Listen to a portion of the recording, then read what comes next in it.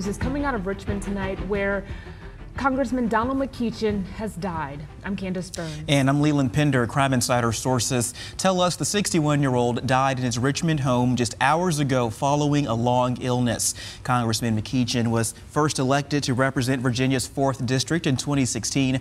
He was just re-elected for a third term 3 weeks ago. He was also a member of the Congressional Black Caucus.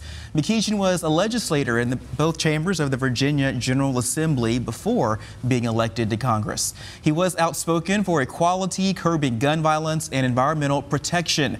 McEachin is survived by his wife, Richmond Commonwealth's attorney Colette McEachin, and their 3 children. McEachin was diagnosed with colorectal cancer in 2013 and beat the disease, but his office says he lost his fight against the secondary effects of the cancer. Earlier this month, our cameras were rolling when he made a public appearance at the Movieland Bowtie Cinemas during the premiere of Black Panther: Wakanda Forever.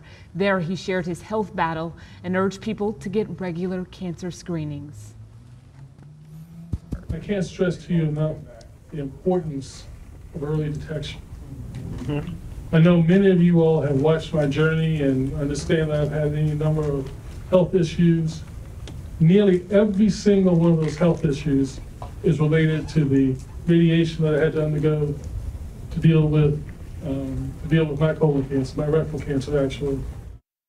Right now, the family is asking for privacy.